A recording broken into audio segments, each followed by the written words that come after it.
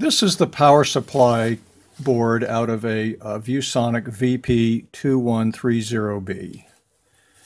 It's made by Delta, and the number is EADP-64BF, then space, and then a B again. This power supply is also used in the Viewsonic VP2030b. Now, I already made a video about repairing that Viewsonic monitor. The earlier video went through, the disassembly process and concentrated on this capacitor here. This is the most common problem in this power supply. This capacitor called C1, it's a 400 volt, 150 microfarad cap, and it fails with extremely high frequency, especially if it's made by this company here, Tycon. I have seen so many of these fail. Every time it has a Tycon capacitor, it's always bad. Sometimes they swell like this one. You can see it's swollen. Sometimes you'll see material dripping out of the positive terminal. And sometimes the positive terminal will fall out altogether. When these capacitors are failing, the equivalent series resistance builds up and they can get so hot that the plastic can actually peel off. And when they get hot like that, they can cause discoloration of the board all around them. Now, of course, you also want to check these other caps. I've seen other caps here fail, and you kind of have to check them all. And if you're going to, do this kind of work at all, I really suggest that you get yourself an ESR meter. These things are invaluable for looking for bad capacitors. The reason I'm making a part 2 video is I've discovered another bad capacitor problem that I want to point out because it does occur with some frequency. I had 3 of them fail right in a row. Specifically, it's this little tiny capacitor right here. Okay, this is called C5. It's a 22 microfarad 50 volt capacitor. And this little tiny thing can cause all kinds of havoc.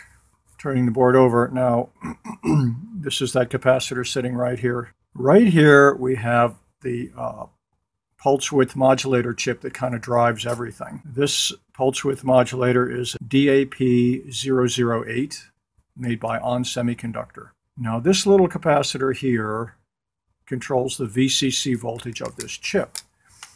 Here is the PDF file of this chip produced by ON Semiconductor. There's our chip right there, and this is sort of a representative circuit that you'll find it in. The chip draws its power off the high voltage, which in this case is 160, but then internal to the chip, it produces its own VCC voltage, drawing it off of the high voltage. Okay, now that voltage is being stored on this little capacitor right here. And if that capacitor goes bad, this VCC voltage becomes erratic and the chip malfunctions. This chip takes a feedback signal from the hot side across a optoelectrical coupler. This device basically samples the current and then sends a feedback signal to what's called FB feedback, pin 2. And when the voltage is dropping, this signal is rising. And what I found is if this capacitor goes bad, the chip ignores this signal. Because I have a couple of these monitors, I could take a good board, a known good power supply, and compare it to the bad power supply. By the way, I've already replaced the Tycon. I've already replaced it on this power supply. I did that some time ago. Of course, now the power supply has failed again, this time because of this little C5. And by the way, these capacitors fail with such high frequency that if you have one of these and it hasn't failed yet, I recommend you just go ahead and replace it. Because if it hasn't failed, it's going to fail. Now on this good power supply, this one's using a cap from a different brand called LTEC. These caps seem to hold up a little bit better. So I'm actually going to start by looking at the good power supply board with our oscilloscope to see what the signal should look like. Now it's sort of convenient that the power supplies and these monitors are separate boards. You can actually remove them and test them independently. You can run this by itself. Okay, now I have the power supply hooked up to AC, and I have the oscilloscope probe grounded here. This is the cold ground or the output ground. And we can test the voltage right here, okay? We'll go look at that on the oscilloscope. Now we're going to look at the output voltage on the good power supply board. We're going to turn on the power supply. It goes up instantly. Okay, that's normal. Now we will test the output voltage on the bad power supply. See it rising extremely slowly? It should shoot right up there instantaneously. Now it's going up this high because it's under no load whatsoever, so it can reach that level, but under any load at all, that voltage would be much lower. Now we'll look at the voltages on the input side, or the hot side, around our pulse width modulator. Specifically, we'll look at the feedback on pin 2 and the VCC on pin 6 and the driver pulses on pin 5. Now a good place for ground on the hot side is here. Now we will look at the voltages on the hot side or input side of the good power supply board.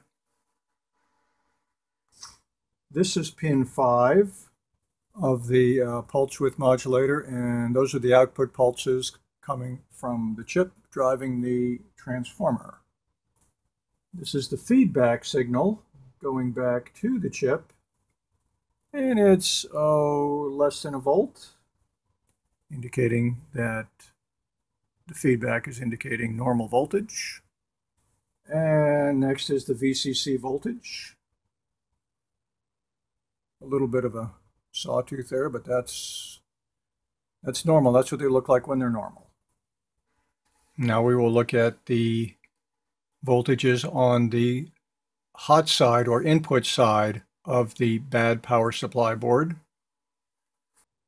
This is the VCC voltage with a bad capacitor. Wow. Okay, I'm going to have to speed up our oscilloscope. What a crazy signal. That's what it looks like with a bad VCC capacitor. This is what pin 5 looks like. This is the output of the PWM, and the pulses are occurring less frequently, and they are at a fixed frequency. Here's what the feedback signal looks like when we first turn it on. Much higher voltage. Now, as the output voltage slowly rises, that feedback signal will drop.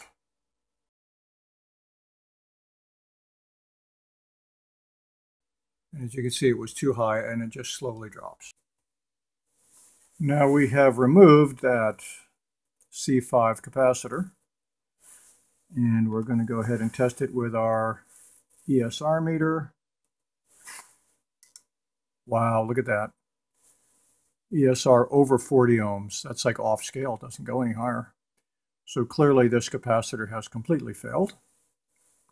And here's a new capacitor for comparison. Yeah, that's much better. 20 microfarad, 2.7 ohms. I have gone ahead and replaced that troublesome capacitor on the power supply board, and now this board is operating normally, identical to the known good board. So that little tiny capacitor brought the whole system down. So we know that this big capacitor is the biggest cause of trouble in this power supply board. But in fact, any of these capacitors can go bad and cause problems, including this little tiny one. This little bitty capacitor can actually bring down the whole monitor.